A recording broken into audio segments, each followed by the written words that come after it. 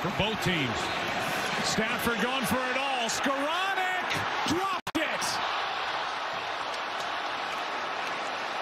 Jimmy Ward was back there, had no idea where the ball was, and Skoranek just missed his chance for a touchdown. Well, Stafford had whoever he wanted. He could have come out to KUPP. Instead, he's got the home run shot to Skoranek. Jimmy Ward didn't know where the ball was being thrown. He was nowhere there.